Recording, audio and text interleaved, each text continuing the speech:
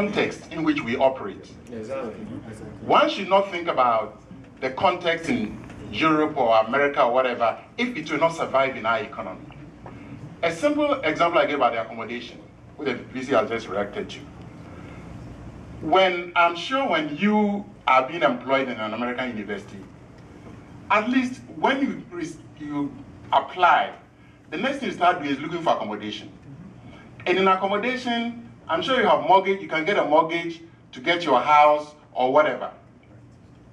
Now, in Ghana, the person is moving from one country, and I'm looking at people coming from here or, outside Ghana to come in. He's moving in with his entire family to come and live in Kumasi. What we are saying is, if the university is really interested in such a person, what effort is the university making to ensure that at least for the first few months that he's there, he has a place to live before he can start looking for that accommodation that he needs? That is what we're asking for. So that we do not go attracting people only for them to come and realize that because they have nowhere to live, they want to go back. The university has a population of 28,000 students. The VC has just 20,000. Our faculty is just about 1,000, which means that there's a big gap that we need to fill. Now, what effort are we making as a university to fill that gap? What incentives are we giving to people to attract them to come? That is all that I'm talking about. But to say that we want to operate like the metropolitan universities, these are completely different environments. I would wish that, and I'm sorry, sir, I would wish that I could just walk into Kumasi, for example, take a mortgage, get my own house. It took me more than 10 years to build my house. I was lucky within that period I had university accommodation to live in. But if I was told when I was coming that, look, we cannot guarantee you accommodation, but at least this is a place for you to live for 6 months, whilst you look for a house for yourself, I think I'll be happy dealing with that. That is all that I'm saying.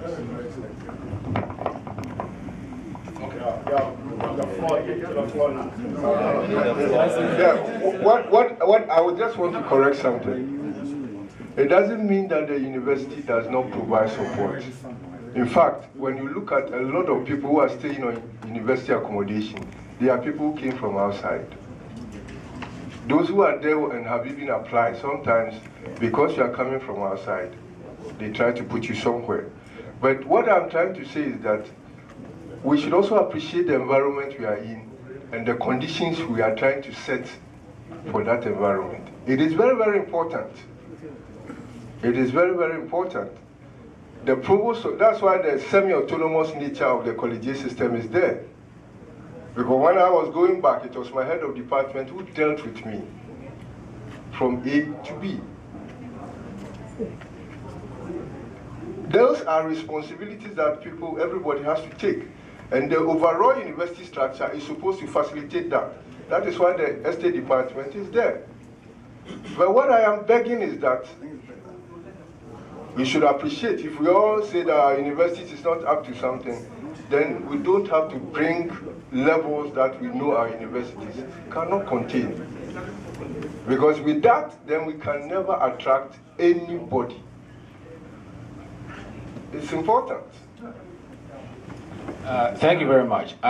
We should all be aware that I know we are in North America and we cannot transplant American issues to Ghana. And we all have the habit of wanting to do that. But don't forget, in Ghana we have people from Europe, from Russia, from the Chinese are also there, and so on and so forth.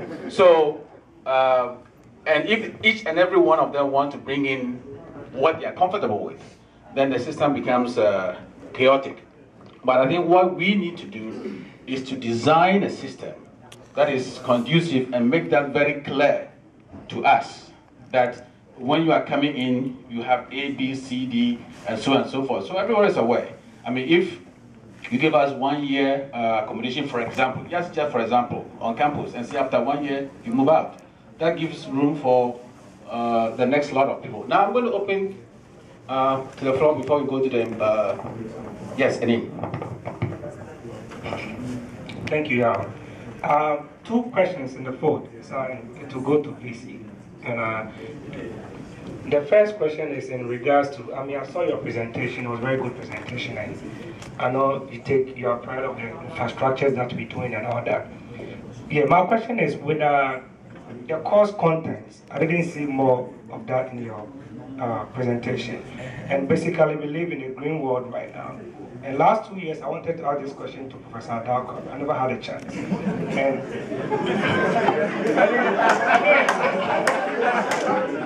I mean, the most important thing is it's almost 2 years now, and I still couldn't see anything that the KNUST is taking leadership in the green revolution, especially in our course contents.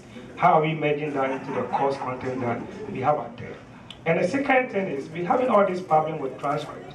I don't see any problem that a KNUST can outsource this to a very firm. Like, I mean, I'm happy to be in a focus group in Philadelphia, and you realize that the University of Pennsylvania employs more than 50% of the people in the city, in any way.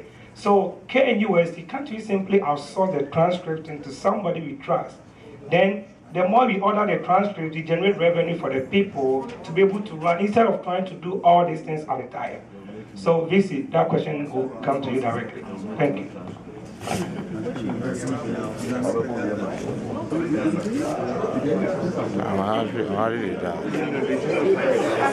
it for Mr. Adakwa or Mr. VC?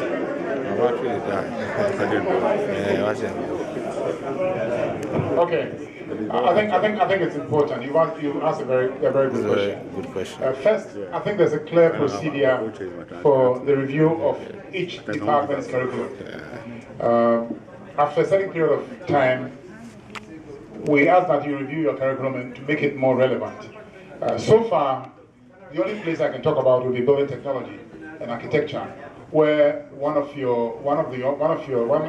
alumnus who trained in California somewhere, Akono, he's come, he's formed the Ghana Green Society, Building Society, whatever. And what he wants now to do is for us to gradually begin incorporating some of the elements, those elements, into the curriculum. So for example, I'm supposed to serve on his committee, that committee. Now, in natural resources, for example, I believe that they will have to do that. Natural resources will have to do that. In some other areas, I don't know whether they can do this very well. Medicine and so on. Pharmacy, perhaps they can do that. But as we speak now, the university hasn't, so far as I know, hasn't taken any position on this. Now, if you have an opportunity to review your curriculum and you include it, I'm sure you receive some comments on it. Once it passes, you can begin teaching it. So directly, nothing from point of view of policy from the university. But indirectly, I know that individual departments are beginning to react to this. So I don't know, public studies, I'm not sure. But architecture, building technology, I'm very sure. Now, transcripts, this will go to VC. Big move. Okay, let me quickly, before he comes, let me say something. If you look at the way transcripts were prepared previously, I think there's been a shift, a total shift. This has become possible because of the way the reports or the exam reports are now generated.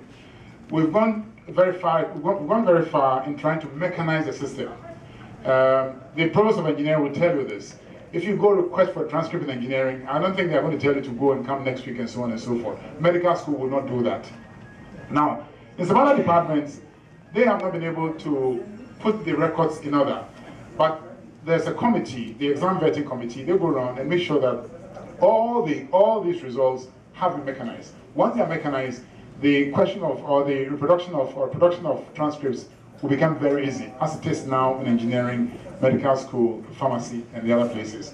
And then science, for science, they even developed the software for us, science and engineering. So science, engineering, the School of Health Sciences, College of Health Sciences and so on. The difficulty we've had, and I'll confess, is that we've had some difficult problems with the College of Art and Social Sciences, particularly when they were running the various options, French, geography, law, and so on and so forth. But now that is a thing of the past. So I'm hoping that with time, the process will be enhanced, so you can get a shorter turnaround time for your transcript. So for the transcript, I think you can bear me out. Kofi, maybe you have to say something about it. We have two kids, two twins, who started the whole process. They develop a software for producing the reports for academic board, reports for individual, each student's file, report for the year file, report for the class file, and so on. So that process is well underway. Perhaps in publishing studies, this has not been done. But there's a clear procedure for doing this, and it's much faster than you can think of. Kofi, maybe you can come in quickly.